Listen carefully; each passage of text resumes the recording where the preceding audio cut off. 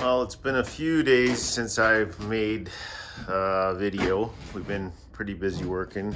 You can see we cut out a whole bunch of copper. We'll be taking that to the recycler. And we've actually been into some building mode. Lots of little cleanup stuff. I mean, we built that platform just so we can work off of it as temporary. But this is really cool. So we dropped, there was a big drop beam that came across right around here somewhere. Big ugly beam that dropped right down. So we removed that and actually we used the same steel beam, shifted it over, and then made it a flush beam. Instead of having it underneath the joists are now interlocked into it. So now it'll be a one flush ceiling. We also extended, you can see where the old floor ended, and we made the room upstairs about 40 inches bigger. Yeah, and since we're blowing this wall out, there'll be lots of space still. But yeah, and then so the way we did it is we sistered each joist all the way back from that point. It's nailed, well, screwed, PL'd, and mixture of screws and nails all the way across to give the strength all the way along so that there's no sag. And then it locks onto that steel beam and it's rock solid.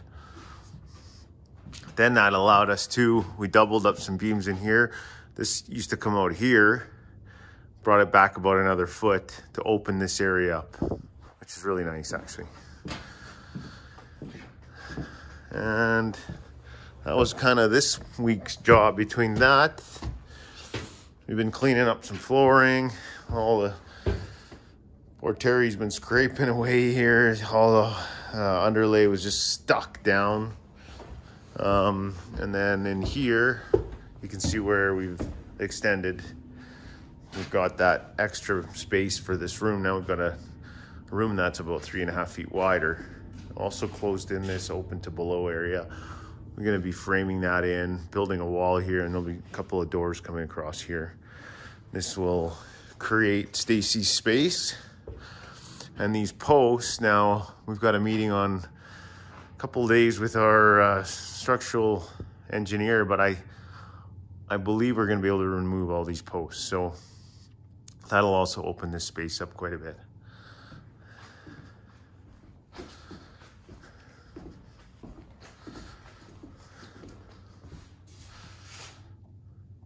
Yeah, and got our guardrail up. Yeah, rock solid. So yeah, this is good. And yeah, oh yeah, we took apart, so we built this temporary structure to work off, but that skylight was leaking really badly. So it was very badly rotted in there.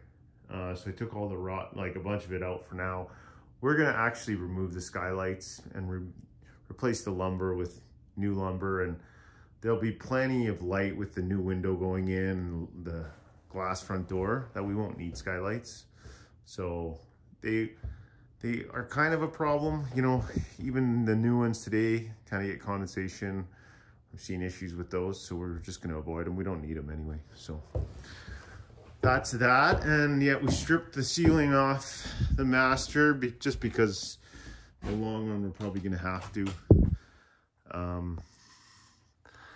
There's a bit of moisture stuff we're gonna have to look into around here, but we're blowing this out, so we'll deal with that when we do that. And then yeah, just kind of cleaned up. All this is cleaned up and ready to continue on.